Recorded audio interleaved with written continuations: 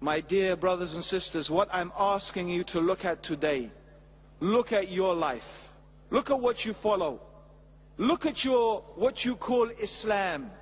I wonder how much of your Islam is really based upon the Quran. How much of your Islam is really based upon following the Sunnah of the Prophet sallallahu alaihi wasallam? How much of it? There are so many things Muslims do today, and we are famous all throughout the world. The whole people of this world, they know Muslims. Forced marriages. I don't mean arranged marriage, forced marriages. Forcing a woman to marry someone she doesn't want to. Forcing your daughter to marry someone she doesn't want to marry. It is not even in Islam, for anyone listening, in Islam it is not even valid as a marriage contract. In Sharia it is not valid. It is a condition of the validity of the marriage that the two people who are getting married agree. Yet, Muslims are famous for forced marriages.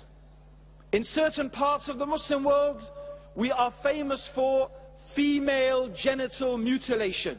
Even though the Prophet ﷺ warned against this. But people are so addicted to it because it's their culture. It's not the deen, it's their culture. We can find so many examples amongst the Muslims. And these are some examples, but even more dangerous than this, my brothers and sisters, are the things that we do thinking it is Islam, thinking that it's part of the guidance, thinking that it's the Sunnah. And this is where Shaitan, the devil, has really taken us for a ride. He's really fooled us. He's so happy.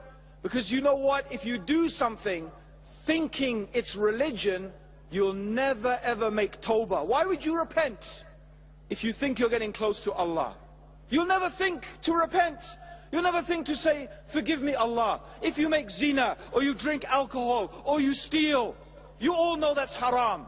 Believe me, even the people who are not Muslim, they know these things are forbidden. Yes, true or not? Okay. So if you do these things, surely you will feel bad, you will feel guilty. But how about when you are doing something and you think this is from the religion? You think the religion teaches you this. But in fact, if you search in the Quran and you look in the actual Sunnah of the Prophet sallallahu alaihi wasallam, you will not find that they did this. And even if you look at the Sahaba, you will not find they ever did these things.